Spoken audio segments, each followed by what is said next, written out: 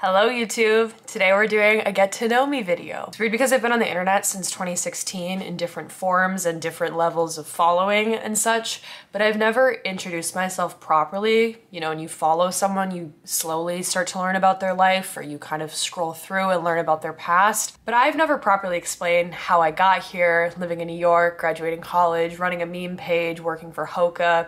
And so today's video will be us getting to know each other.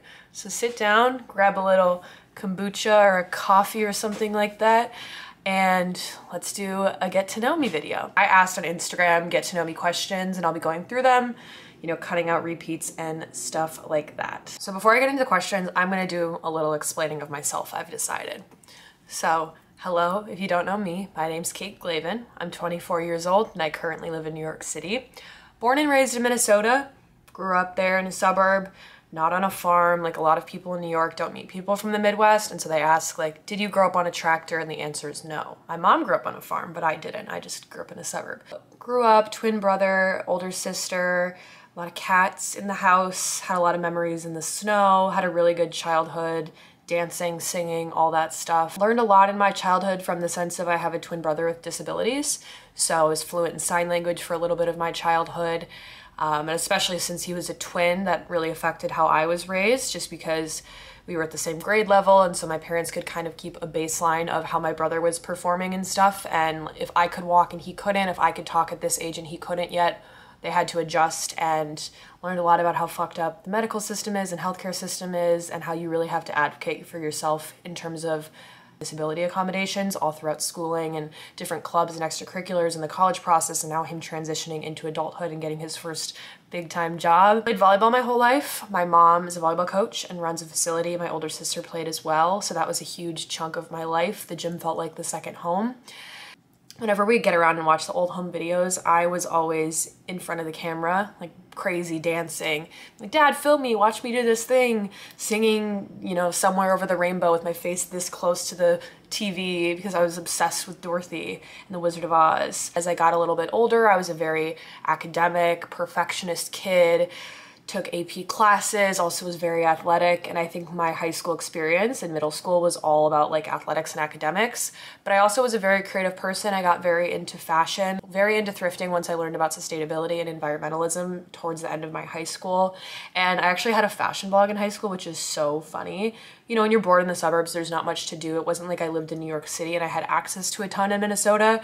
So I thought, like, I'm gonna go thrifting and document my outfits as if this is gonna get me anywhere.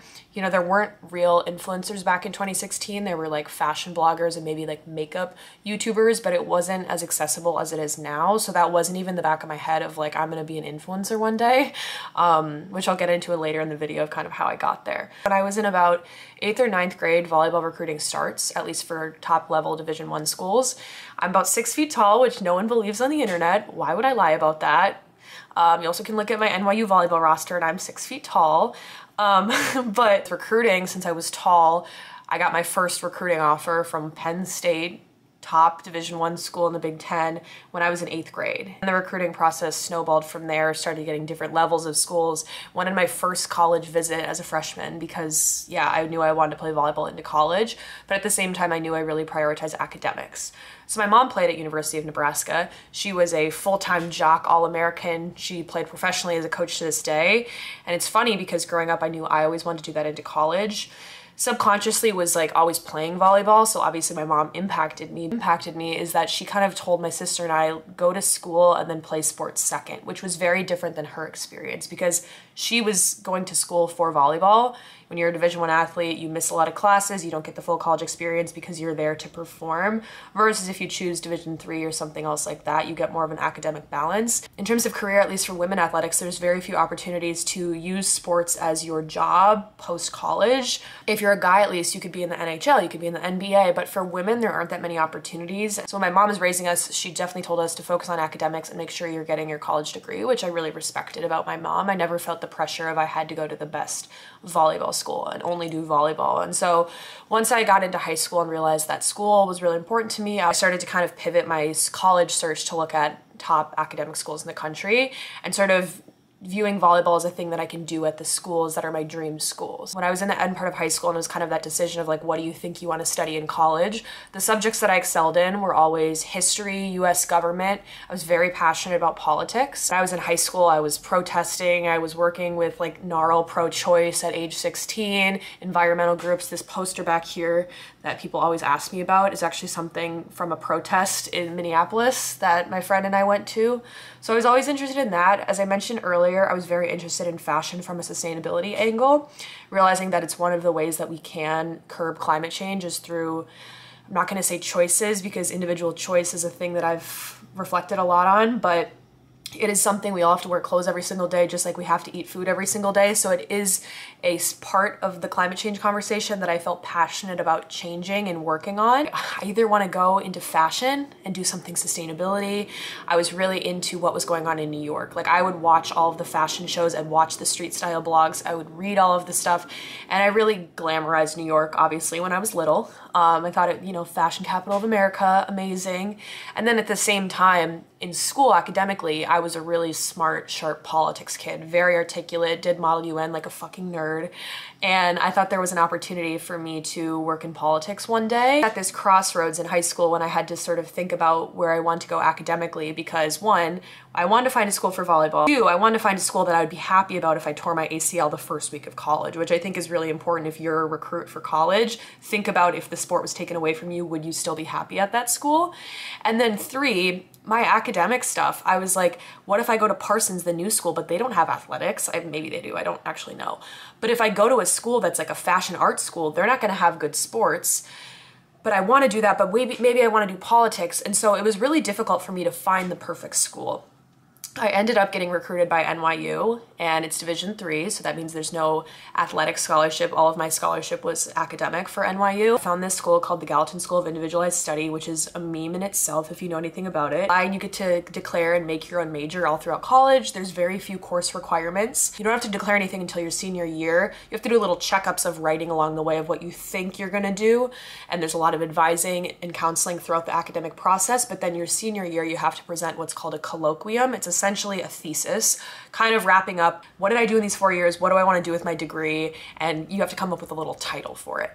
So I applied to the school. I think I wrote my college letter about sustainability and how I had these interests in both fashion and politics, but I really saw the intersections between that. I got into NYU. It was really strange because of this recruiting process, I had to tell coaches during my sophomore year of high school what my ACT score was. So I had this earlier timeline for the college process. I knew all of my friends were stressing about decisions the senior year, and I committed to NYU my junior year spring.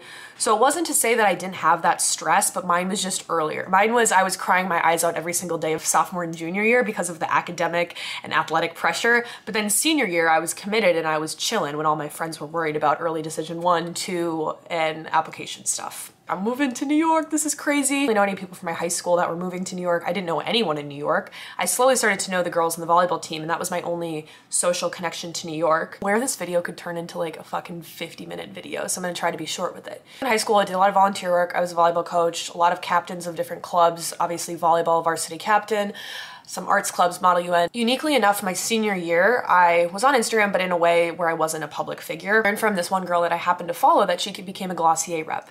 And I DM'd her and I was like, what is this Glossier rep? I love Glossier. Once again, don't know how I found out about Glossier in my suburb in Minnesota in 2016. I think it was through Tumblr. But this girl said she was a Glossier rep. I asked her how she got one. She sent me a link to apply. I was somehow accepted. I had nothing, I had a little fashion blog. Somehow they accepted me and under 1,000 followers on Instagram. It was very early in the Glossier heyday. I applied for this thing, which is the first post to my Instagram right now, for the magazine Man Repeller, which is toxic and problematic and has its whole things. If you want a podcast about Man Repeller, there's one called The Cutting Room Podcast that interviews Leandra Medine, who's the founder of Man Repeller, and gets into a lot of the issues with the company. But at the time, in 2016, I applied to be a teen columnist because they wanted to diversify the age of their publication, and they realized no teens really read Man Repeller, except for me. Somehow I found out about it. So my senior year of high school, I became a teen columnist for Man Repeller as one of the 5 people, and I got to write an article about Hillary Clinton, which was like right before Trump won. I wrote an article about sustainability. I wrote an article about fashion, and it was a really cool, exciting thing. I was like telling my friends, I'm like, guys, I'm writing for Man Repeller, and everyone was like, don't know what that is, Kate. And I'm like, well, I'm going to New York next year, so whatever. So those two things I had like on my resume, I guess, were the first kind of glimpses I had into my New York life. So I moved to New York, I start playing volleyball. I moved there in August because it's a fall sport, so I had to get here early. I immediately start looking for jobs and internships. I take a fashion internship. Somehow they took me. I think they saw Manor Pellet Glossier and those were two names on the resume. Said, sure. Mary Mr. Zade is a New York City based fashion designer. She has a brand in the Lower East Side and I was a production intern. I remember I told my parents like, guys, I got a fashion internship. And my mom's like, you don't even know what North and South is in New York yet. You are playing college volleyball, you're going to NYU, a very academic school, and you took an internship. Looking back in the time, I don't know how I had enough hours in the day to do all of that. Crazy. But I was just so giddy excited about my life in New York, and it was a really cool opportunity. I had that internship for my first year of college when I was playing volleyball and sort of figuring out what I wanted to study. I would say all throughout college, my whole academic stuff was focused on more of the politics, environmental stuff than the fashion stuff. NYU doesn't have that many fashion classes besides design stuff. There are some theoretical fashion classes, which I did take and I did enjoy. My course load all throughout college was very random, as you can imagine. I took law classes and then I took environmental classes and then I took business. There was no requirements. I took First Amendment law, then I took journalism, and it was a great time. I really loved my time at Gallatin, even though it is a quirky, weird school.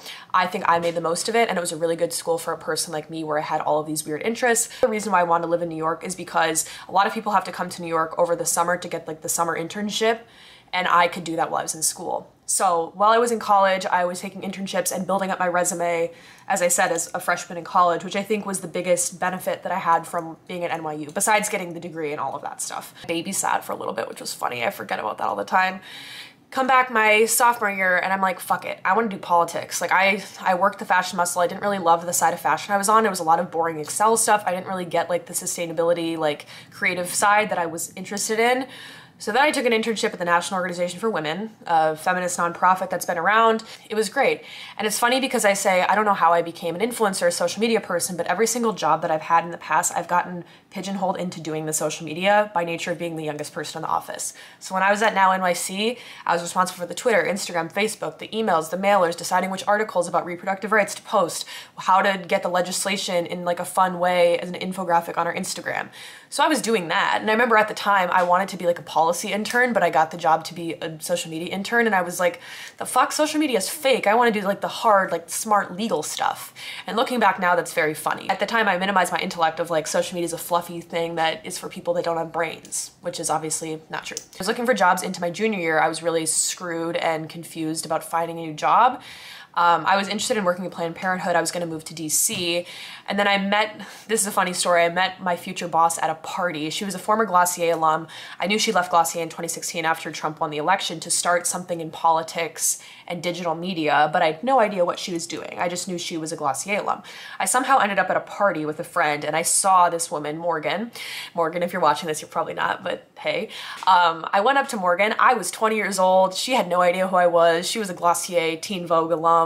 And I went up to her at this party and I said, hey, I know you left Glossier. My name's Kate. I'm a politics kid at NYU. Like, I'm looking for summer internships. I don't even know if you're hiring. I don't even know what you're working on, but I would love to work for you. She was like, DM me in the morning and let's skip brunch. We got brunch. She told me what she was working on and she asked what I was getting paid at my other internship and said, I'll pay you more. Come work for me. So I worked at a government tech startup called Supersystem. Morgan's intention of Supersystem was to make government processes a lot easier and a lot sexier and more accessible for people, thinking about how easy it is for us to use things like Instagram, but to access something like the DMV or changing your name on your passport, those things are still very archaic. Also took 2 retail jobs. I worked retail at Outdoor Voices, which a lot of people don't know because I've been an OV girly since 2018. I worked at the Soho store for a year on the weekends. It was great. And then I also worked at Cat Beauty, which now doesn't have a physical location, it's only online, but it's a green beauty, health and wellness retail location. And then the other half of the store has estheticians and you can go and get facials and different treatments there. So I took 2 retail jobs in addition to this full-time research assistant position for Morgan, and I was at NYU. I quit playing volleyball right before my junior year of college, so right before this year started, because I couldn't do all of it. And I'm not gonna get into volleyball stuff on the internet, that's just something I like to keep private, but basically it just wasn't working for me and sort of what I wanted to do in New York City and the life I had, and kind of fell out of love with the sport for a few reasons. So I quit playing college volleyball August before my junior year, had these 3 things, felt so passionate about being in New York and kind of creating this life for myself. My junior year of college rolls around. It is 2020 in the spring. Pandemic hits. I get laid off from the internship. Obviously retail closes down, so that's kind of done. And I'm unemployed. And I'm a junior in college right before my senior year when the pandemic hit. I stay in New York City all throughout the pandemic. Dad actually had a heart attack the first week of the pandemic, and so I didn't go home for multiple reasons. It wasn't clear what was going on medically. New York City was very crazy. I had this fear of killing my parents if I came home and somehow had coronavirus and didn't know. There wasn't testing, there wasn't anything at the time. And I stayed in New York in a 3-bedroom all by myself, and my 2 roommates had left for their spring breaks at Parsons. So I was alone in New York from March of 2020 to August of 2020 until now. I just switched apartments in August 2020. And it was a lot. It was tough. I feel like I blacked out a lot of it, as a lot of people did to the pandemic. My dad was okay from the heart attack, but it was really scary not being there during it, and also not being able to go there during it, and also him being in the hospital when coronavirus was happening. Yeah, so then all throughout the pandemic, I guess backtrack, oh my god, I feel like I have to do so many loops. All throughout college, since I had this fashion blog in high school, I sort of converted it to being a newsletter about politics. I had a few friends that knew that I was really nerdy. I was really, really nerdy about like the Senate filibuster and partisan gerrymandering. If you've been following me for like 4+ years, you know all this shit. But when I was in college and studying all this stuff, I would literally go on rants about Bernie Sanders to my friends. They're kind of like, Kate, I don't really know what you're talking about. I was really interested in writing, and I thought, let's make a newsletter to make politics really easy so I can explain what this Supreme Court case means to my friends, or there's an election, what should I do on the ballot? College, writing a political newsletter that I just did for fun. But that became something that I learned really translated into social media. And when the pandemic hit, of course I was tuckered in home alone. I started writing a lot about what was going on with coronavirus, the intersections between racism, classism, kind of the backlash. Once the Black Lives Matter protests started, I was like amplifying resources through my newsletter on there, very actively involved in the protests here, and went for 30 days straight. Great to see people organize. During the pandemic, everyone was being very safe, but we were all tuckered in. You didn't see anyone for a long time. So to see people out fighting for a cause all together was very inspiring. It felt like the world was literally going to shit. My first introduction into influencing, we shall say, was when I was unemployed, doing the politics stuff on my Instagram. At some point I had amassed like 10,000 followers or something like that, and I only remember that because you only had the swipe up links if you hit 10K, and I was like, I need the swipe up links because I'm sharing so many political articles, but no one's reading them because I don't have links. So I do remember when I first started influencing, I had the swipe up links, which now everyone has. First started getting reached out to by brands when the 2020 election was happening. And in your memory, there was all the absentee ballot stuff, there was the post office scandal with Trump. People were really confused about the best way to vote and how to vote, and thought Trump was gonna rig the election. So there's a lot of information needed for voters, like what do I do during this election? I got reached out to by lifestyle, sustainability, beauty brands saying, hey Kate, we know you're a politics student at NYU, you're really good at making information accessible. We'd love you to do a little Instagram story takeover explaining how to vote an absentee ballot in Texas. And I was like, okay, I'm already doing this in my newsletter. Like, this is so funny that a beauty brand would value that and want me to do that, right? Like, I was of course stoked because I already was doing that in my newsletter. And I was like, oh my God, these brands want me to do it. And I scrolled to the bottom of the email and it was like, and we'll pay you X. And this was 2020 in the fall. I was like, oh, there's money in social media. This thing that I'm doing has inherent value. I'm getting fucking lowballed at the beginning because I didn't know what I was doing. I had no followers, whatever. I didn't view it as being a career. I was just like, oh, I can make $200 talking about gerrymandering. That's so cool because I was doing that for free for 4 years. I didn't realize people would pay for this content, you know? Pushed my graduation at NYU early because I had AP credits. So I graduated 3.5 years, December of 2020. So I started doing a little bit of the influencing. I was graduating college and I was so stressed out of my mind. I was graduating online over Zoom. I presented my fancy thesis. My fancy colloquium title at Gallatin was Political Power Building, Environmental Justice, and Pre-Law, something like that. My sort of thesis question was, where does power in politics come from? I focused a lot on that during my academic studies, studying protest movements, studying legislation, mobilization, how that all impacts outcomes. I was obviously fixated on the climate crisis and really thinking, how can we fucking solve climate change when our politicians don't do anything? Is it about, should we protest more, or should we all run for office, or should we boycott this, or should we vote better with our dollar? I was exploring all those questions of like, how can we actually do the whole climate change thing? When we have money in politics, we have lobbying, we have bought off politicians, the system, the electoral college is fucked up. Like, how are we gonna actually solve this thing? We are on a very dramatic timeline with climate. And so I think my question was an open-ended thing that really was forcing me to think about what I wanted to do in the world. Do I want to run for office one day, or working from the outside in politics, or do I actually want to run for office or go to law school one day? So I had that question on my plate in December of 2020 when I first started applying to jobs. I applied to over 60 jobs. I had nearly a 4.0 at NYU, and I got around 60 applications for jobs, and I heard back from 2, got 1 interview. I was obviously disgruntled and dissatisfied, and I kind of had to make a name for myself. I thought, I have this social media thing. Why don't I just run with that while I still am unemployed? I ended up DMing my future boss when I worked in climate journalism after graduating college. I worked for a weather and climate news publication called Currently, focusing on connecting stories of local weather to climate change. Because a lot of times when a heat wave happens, people don't think about the broader climate stuff. So we were trying to make climate stories a lot more accessible and tangible to people. I never met my boss or anything like that or the team. It was all remote, and it was part-time as well. So I could still do the social media thing. At that point, I thought, fuck it, I'm gonna go to law school. You might be thinking, Kate, you are doing too many things at once. And trust me, I know, my mental health suffered. In December of 2020, my best friend Emma and I also decide we should start a podcast about health and wellness. So I was doing those 4 things. I was working in climate journalism, CMOS Girlies had started. I was doing my own social media stuff in a very, very micro way, and I was applying to law school. That was my life. That was my hellish life for about 8 months. Doing all those things, felt like a chicken with my head cut off for that time period after I graduated. CMOS Girlies started because Emma and I were walking around on Thanksgiving when we couldn't go home to visit our families in New York. And we thought, we listen to these health podcasts run by these old doctors. There's really no one young in the wellness space. We should do it and like explain this whole wellness thing to like people our age and why they should care at a young age, because wellness is oftentimes thought about at end of life. People don't often think about doing that stuff until you are hit with a health issue. So somehow we decided to make a meme page, because Emma and I have very similar humor. We thought, oh, let's just like make some memes for ourselves about our little wellness jokes. We started a podcast through the app Anchor, which is like free to use and you can monetize from day one and do all this stuff. So there was no cost on our end to start a podcast. We just posted on our socials. I had a little bit of a following. Very few people started to listen to it, but the meme page started getting shared. And I remember we were very confused and frustrated because we wanted the podcast to be the shiny thing, because we put effort into like researching all the episodes and formatting and editing and all that stuff. And the memes were such low-hanging fruit, but people loved them. People started giggling about ashwagandha and the gut microbiome, and we didn't really think we had an audience or a demographic that was there. So we started CMOS Girlies, that's all to say. It started to change a little bit in the spring and summer of 2021 for me. Spring it changed because I got approached by a former Glossier alum I worked with named Kim. Hi Kim, if you're watching. She worked at an app that was just starting called Geneva. And Geneva was a community app platform that different groups could be onboarded to engage with their community, whether it's like a church group that needs a big group chat or a podcast that wants to interact with their listeners.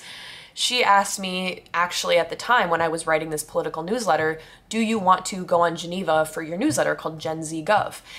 And at the time I said, you know what, I don't really think so, but I think there's an opportunity for this new little podcast my friend Emma and I started to maybe have a little group chat about health and wellness and learn who are these people that are liking our memes. Because people were genuinely, in the first stage of CMOS Girlies, people were in the comment section like, oh my gosh, which magnesium do you use?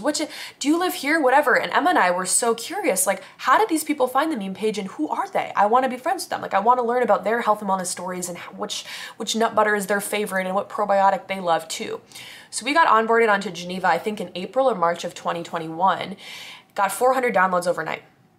We seriously were like, this is amazing. We have all these young people into health and wellness. We're learning about where they're from on their health journey, which wellness routines they love to do. And it was so rewarding for us to kind of create this little niche community on the internet. CMOS Girlies started to be a lot more tangible to us as soon as we got into Geneva. In the summer of 2021, another big thing happened for me, and that was I got onto TikTok. Very hesitant in 2020 to ever get on TikTok. I had the stigmas that this is just a dancing app for teenagers. All my friends were saying, get on it, Kate, you do great on the platform. And I was like, this doesn't seem like for me, guys. I'm not gonna be twerking on the internet. How I ripped off the Band-Aid, I had no idea what TikTok was. I downloaded it, I started filming videos, and it was very clunky and awkward. I didn't really know how to use the app. My first few videos were like, I'm going on a run, I'm wearing my hokas and my Outdoor Voices leggings, and then I would run and sprint off. There are videos of me city biking around like a maniac. The algorithm obviously prioritizes different things, and I don't know why the algorithm loved me in that summer, but I gained like 20,000 followers in the first 2 months of being on the app for my really low-brow, dumb, goofy content of my life. I'm not gonna say dumb, but it was just low-lift content, and I was not strategic at all of like what I was posting. I think now you're on TikTok, like you see people following the formula of how to become a micro-influencer and how to be a TikToker, like get ready with me to go to my dad's funeral, like get ready with me to go rob a bank.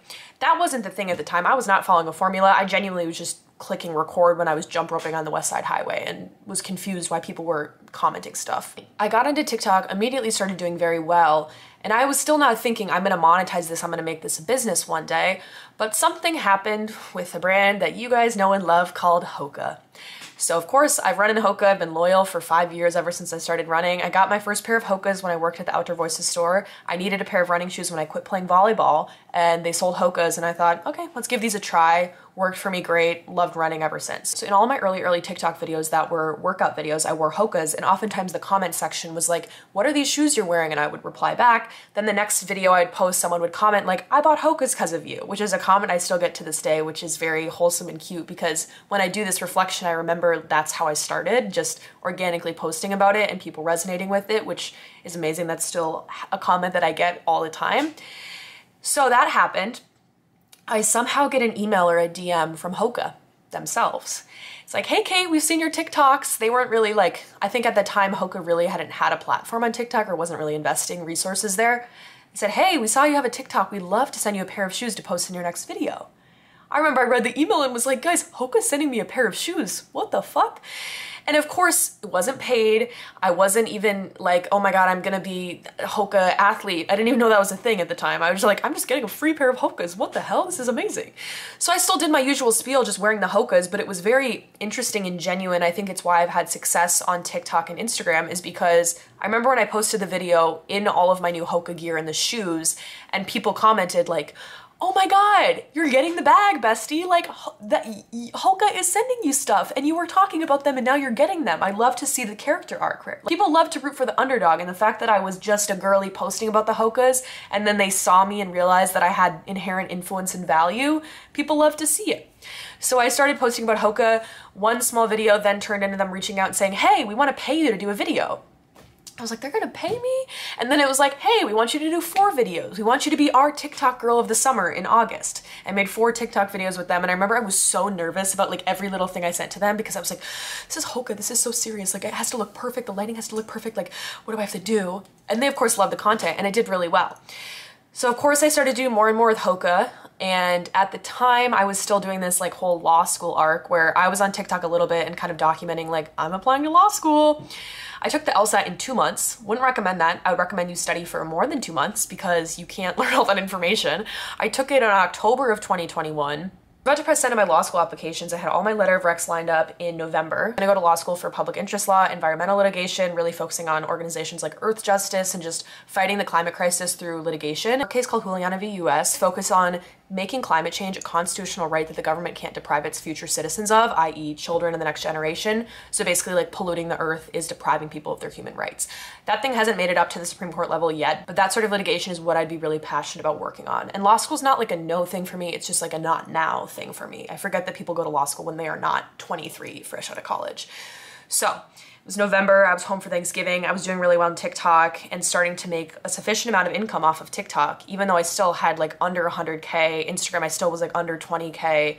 I was really good at working the brand connections. I had a lot of organic brand connections because the way I was speaking about product all throughout college of like, hey guys, I take Ritual multivitamin. Ritual wasn't paying me to say that, but I just like took it and people were curious about what multivitamin I took. And then Ritual was like, oh my God, you love our product, we'd love to work with you. Same thing happened with Seed, same thing happened with Moon Juice, same thing happened with Athletic Greens. Could I do this full time? I was home for Thanksgiving with my family in Minnesota, with my parents in their bedroom. They're like, how's the law school stuff? And I just broke down. I said, I don't want to do that. I don't want to do that. And they said, don't do that then. Don't go.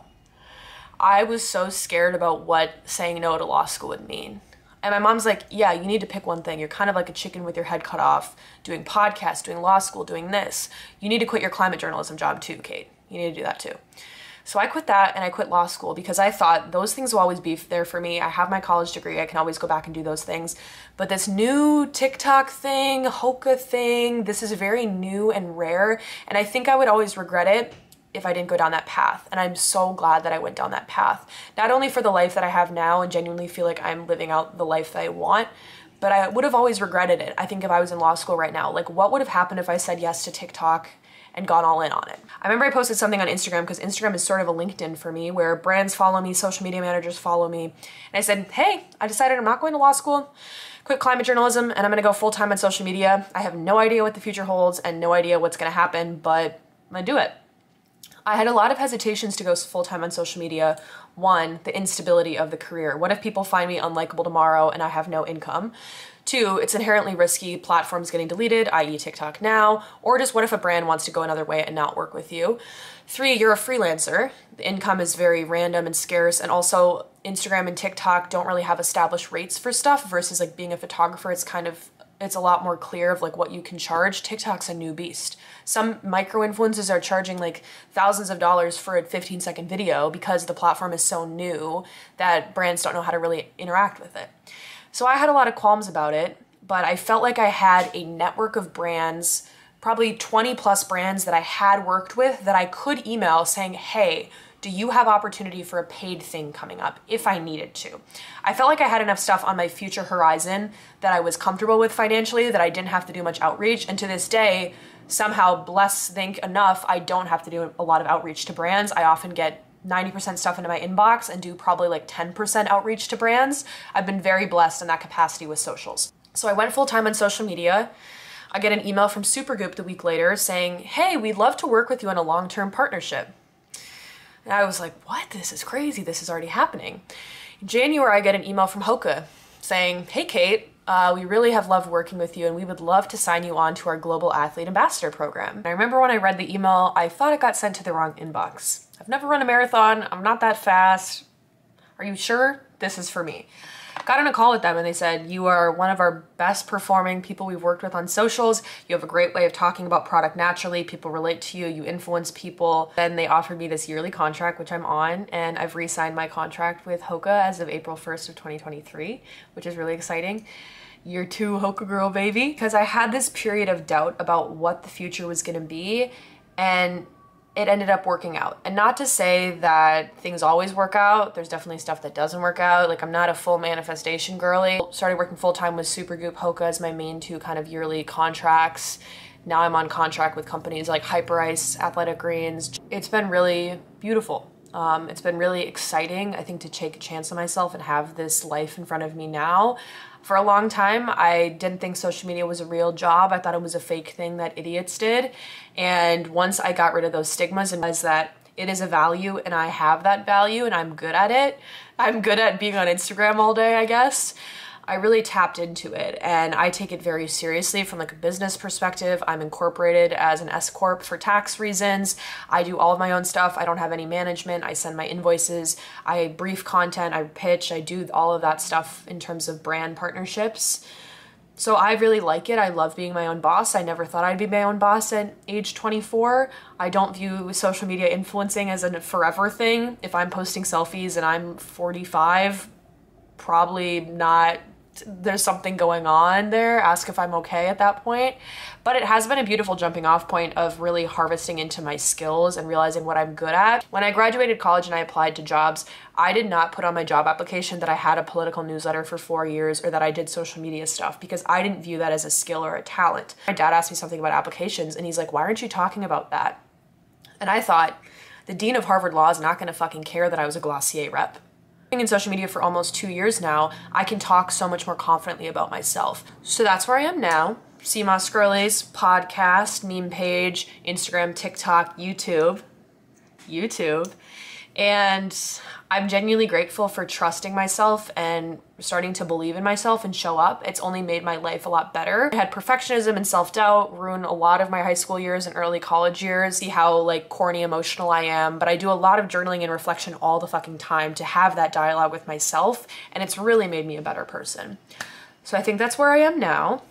Now I'm gonna get into your guys' questions. Favorite way to spend a Saturday night? Well, I've been going out more. So I actually do like going out. I think I never got into drinking, so I didn't like that. Now you guys know I'm on my weed edible journey, so I like being a little bit high and dancing, but I also go to bed at 9 p.m. throughout the week, and I am very comfortable, happy spending a Saturday night in my Normatec recovery boots, drinking magnesium, going to bed. So I can do either, but I've been trying to treat myself to going out more and realizing I don't have to be a hermit crab unless I want to. Travel plans, I don't have any. I'm trying to dream bigger, and I've been thinking about what if I hosted my run club in different cities, because I know people that follow me live everywhere, and I would be so pumped to like go to LA and host a run club and do that thing. So those are some travel plans. If I'm able to race Big Sur in April, I will be going there on April 30th. Probably gonna have to pull out of that, so those are my only travel plans. What's your favorite place in Minnesota besides home? This is open-ended. I love hanging out around the lakes. Hunt and Gather is a thrift store. I was obviously on my thrift store, vintage store beat back there, so I love like uptown around like Lake Harriet area. I have a lot of nostalgic memories there. Favorite go-to quick meals? I love a yogurt bowl. I love a mackerel salad. Honestly, all my meals are quick because I get very hangry, and so I like making very quick meals. I love a dessert potato. If you don't know what that is, that's a sea musk girly thing. It's a Japanese sweet potato that you put sweet toppings on. Yeah. I get into wellness was a long, wonky thing of like healing my eating disorder. I think I'm gonna make a whole video about wellness, but I definitely learned a lot from working at Cat Beauty. I learned a lot about different brands and kind of the wellness space professionally. Also self-discovery. I was vegan, which I'm gonna make a video about, and so I had to start taking supplements because I knew I was deficient in things like B12 and vitamin D. Favorite distance to run? 5 miles is like my favorite distance because it's not too long, it's long enough, you feel a good burn, but you're not exhausted and hangry and pissy the next day. Favorite places to go in NYC? A lot of these questions are me just saying I'm gonna make a separate video about this, but I wanna make a video of like taking you to my favorite places in New York City, so I will do that. How am I doing injury-wise? My knee is healed. Now my calf just feels like it has rocks in it because it hasn't been working, but I'm going to PT twice a week and we're getting back. Sea Musk Girly merch is not dropping. I will be dropping Run Club merch very soon. It's zero waste, sustainable merch that I've been working on kind of in private for a little bit, but it'll be coming out I think in like early spring, summer. My love for Baby Keem come from. I just truly listened to him one day and was like, the cadence of the way he raps and how he raps and his confidence, like this is how I feel when I'm running, and Baby Keem is my husband. It's 2023, are dating apps out? Please say yes and why. Well, I'm currently dating someone, did not meet on a dating app, so dating apps are out, I guess. The last question I got was a piece of advice or a mantra you live by. Advice that I really live by is to honor the ebbs and flows in your life. Do not get fixated on a future linear path. I think the greatest things are the things that I didn't expect, the opportunities or the people in my life. Every time that I've been fixated on, I'm gonna go to law school, I'm gonna go to this college or do this one thing, I have been focusing way too much on the future and not living in the present, or harping on the past. Why didn't this thing happen to me? Now I've screwed up my future. When you're living in the present, you're taking it day by day. And I genuinely live like that now. I really try to trust the timing of my life. I would say that's a mantra I live by. It sucks when bad things happen, and that's not to say when traumatic things happen, you deserve them. That's another thing that I hate about the whole manifestation thing. Why did my dad have a heart attack? Like, he didn't manifest that. So what I mean about trusting the timing is really honoring what happens to you. It's a redirection. How can you learn from it? Control haunts me in ways that I had an issue with it in the past. To control my future, wanting to control how I look. And if someone came to you right now and said, here's what your next 60 years of your life are gonna look like, I don't think life would be that fun. The uncontrollable is the exciting stuff. That's where life happens. Comfortable with the uncertainty of life. So I hope you guys enjoyed this video. It was really fun to make, and I will see you in the next one. Bye.